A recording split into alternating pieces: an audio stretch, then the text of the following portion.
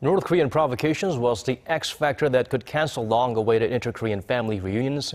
Fortunately, Pyongyang refrained from such acts, and preparations for the meetings are now forging ahead. A delegation from Seoul will visit the venue for last-minute checkups on Thursday. Here's Song Ji-sun on how the reunion will take place. The 20th family reunion will take place as scheduled.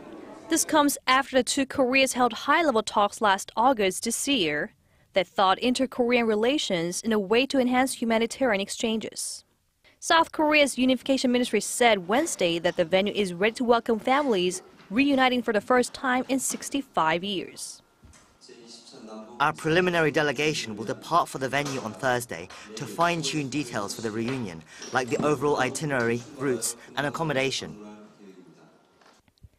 The two rounds of family reunions, starting with the first, will see some 400 South Koreans travel to Mount Kumgang in North Korea to specifically meet 97 North Koreans who sought family living in the South.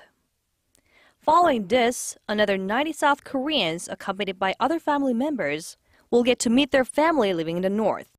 Over the course of 3 days, the families get to reunite 6 times, each lasting 2 hours.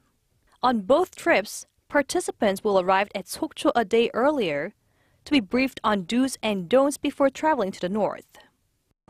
In total, around 650 South Koreans will get to reunite with their separated families. The oldest participant is aged 98. Despite earlier woes that the reunion may not be held had North Korea made any provocative move, South Korea's Unification Ministry says Pyongyang is cooperative in prepping the event, the first since February last year. Song Ji-sun, Arirang News.